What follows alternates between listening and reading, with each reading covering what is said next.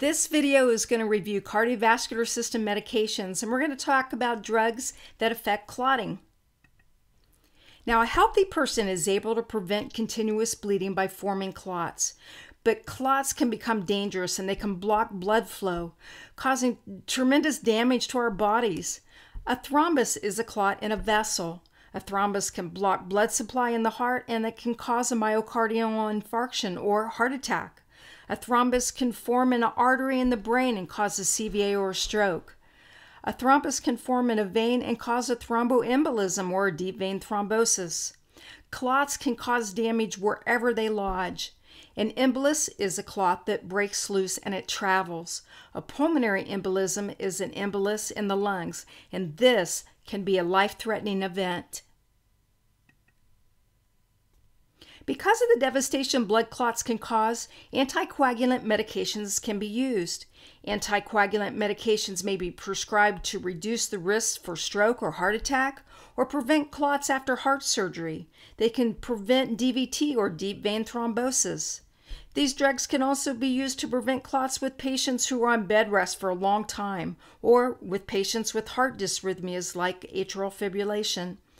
These drugs are often called blood thinners, but they don't actually thin the blood. What these medications do is they decrease clot formation, they can increase clotting time, or they can prevent clots from getting bigger. Because of this action, anticoagulants are not given to individuals with history of bleeding or bleeding ulcers, those who are having surgery, or have delivered a baby in the last 24 hours. Coagulation is an amazing, crazy, complex process that stops bleeding. This diagram is a simple representation of the clotting process or the clotting cascade. I wanted to quickly review it with you so that you would have an idea where these anticoagulation medications work. Now, when you get hurt, there's an injured blood vessel. The blood vessel now constricts. Blood cells called platelets that are in the blood, they go to the area and they make a plug at the injury site to stop the bleeding. Now, a whole chain of reactions are initiated that are caused by enzymes called clotting factors. Most of these clotting factors are made in the liver. These factors activate thrombin, which then causes fibrinogen to change to fibrin. Now, fibrin, it acts like a glue that holds the platelet plug together. The threads that fibrin make, they trap the red blood cells to make a clot. In time, the red blood cell will dry out and form a clot, or form a scab. Now, anticoagulant drugs, these interfere in the coagulation process in different ways, and there are three categories of anticoagulant medications. There are platelet inhibitors, like aspirin, thrombin inhibitors, like heparin, and clotting factor inhibitors like warfarin, brand name Coumadin. Now, before we give an anticoagulant, we need to get a list of patient medications or supplements to make sure there's no contraindications. We should check the patient's heart rate and blood pressure prior to administration and get a baseline. Alteration in vital signs could indicate bleeding. Baseline coagulation labs should be done. Drug dosage and therapy with these medications are guided by coagulation laboratory values. Patients should also be asked about a bleeding history or if they're pregnant. After administration of anticoagulants, patients must be frequently checked for signs of bleeding. Signs of bleeding may include back or abdominal pain, blood in the urine or stool or in the vomit. Vital signs need to be rechecked. With vital signs, and if the patient's bleeding, the blood pressure, it's going to drop and the heart rate will increase. Follow-up coagulation laboratory studies need to be drawn to determine that the correct dose is being given. We don't want to slow this clotting process down so much that the patient's at risk for hemorrhage. We should also monitor a patient's red blood count and platelet count, which would indicate bleeding. Patients on anticoagulants should be educated on the importance of regular follow-up and blood tests that measure blood clotting. They should also be educated about side effects and signs of bleeding. Because they can bruise and bleed more easily when they're on these medications, we usually recommend that they use a soft toothbrush and an electric shaver. And all their physicians and their dentists involved with their care should be informed that they're on anticoagulants. It's recommended that patients on anticoagulants wear a medical alert bracelet. Okay, thrombin inhibitors. These stop the action of thrombin, which we just discussed is involved with clot formation. Indirect thrombin inhibitors affect other substances, which then inhibit thrombin.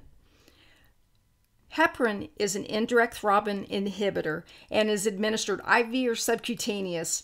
During therapy, the lab value of the APTT, or activated partial thromboplastin time, has to be monitored to keep this medication in therapeutic range and prevent clotting. Low molecular heparins like enoxaparin are given subcutaneous and are most often given after surgeries that have an increased risk for clotting, like knee or hip surgeries. Does it make sense that bleeding is an adverse effect of these medications? Some patients develop allergic reactions to these drugs, so watch for anaphylaxis. Heparin can also cause thrombocytopenia or low platelets and hyperkalemia, which is high potassium. There's an antidote for heparin, and it's protamine sulfate. Some resources say that there's no antidote for the low molecular heparins, but then there are other resources that state that protamine sulfate can indeed help neutralize these medications as well. And in the past, there's been no antidote for these newer direct thrombin inhibitors, but it looks like Addex XA has just been approved as an antidote. The class of clotting factor synthesis inhibitors lower the production of clotting factors in the liver, especially the ones that are vitamin K dependent. When the amount of clotting factors are reduced, anticoagulation results. Warfarin or Coumadin is the most common medication in this class. It's critical that the INR blood test is monitored with warfarin to determine the dose. Patients have to be able to get to the lab, or arrangements must be made for home health nurses to come to the home for weekly INR blood draws. A normal INR is around 1, and when patients are on warfarin, the therapeutic range is 2 to 3. Vitamin K is the antidote for warfarin. So does it make sense that patients should avoid foods high in vitamin K when they're taking this medication? Foods high in vitamin K are mainly your leafy green vegetables or broccoli and cauliflower. Warfarin is teratogenic and pregnancy category X, so it should not be used during pregnancy. In addition, a lot of medications and supplements may interfere with warfarin, so it's important to check the patient's list of medications. Antiplatelet medications work differently by preventing platelets from clumping together to form clots. NSAIDs, including aspirin, prevent a chemical, TXA, which stops platelets from being so sticky and clumping together. Aspirin is a great antiplatelet medication and has shown promise in increasing survival rate of heart attack victims if taken with initial symptoms, and also in preventing subsequent heart attacks if taken daily. Generally, 325 milligrams is recommended for heart attack victims, and the low-dose aspirin, the 81 milligrams, is generally recommended prophylactically to prevent heart attacks. It's important to note that NSAIDs also work the same way as aspirin, but to a lesser degree. It's important to teach patients to read labels of OTC drugs to make sure that they don't contain additional aspirin or other NSAIDs. Some antiplatelets, like clopidogrel or Plavix, these work a little differently by affecting a different enzyme. Common side effects of antiplatelet medications are nausea and headache. To decrease nausea, patients can take these medications with food. Adverse effects again include bleeding and thrombocytopenia. Thrombolytic medications dissolve blood clots that have already been formed. They're given IV by trained nurses and usually in the emergency room department or cardiac catheterization lab or intensive care. There's a narrow window when these medications can be used. The sooner these drugs are started, the better the outcome. If it's been longer than 6 hours since the symptoms have begun, tissue damage has already happened and these drugs can create more harm than good. Side effects include bleeding, fever, and hypotension. Bleeding in the brain can also happen, so patients need to be monitored for headaches and changes in level of consciousness. Now, sometimes medications are needed to improve the body's ability to clot instead of to decrease clotting. These medications are used to treat anemia, low blood iron levels, and for patients on chemotherapy. With chemotherapy, these patients, they have lower blood levels due to bone marrow suppression. Epoetin stimulates red blood cell production, and oprivacaine, it stimulates platelets.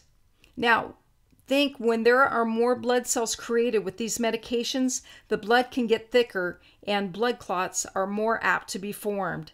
So we have to monitor the patient's blood count before administration and assess vital signs. We need to teach patients to recognize and report any sign of a clot, like swelling in one of the extremities. Patients should be reminded to have their labs done as directed by their provider. Well, that completes our talk on anticoagulant medications. If you have any questions, bring them to class.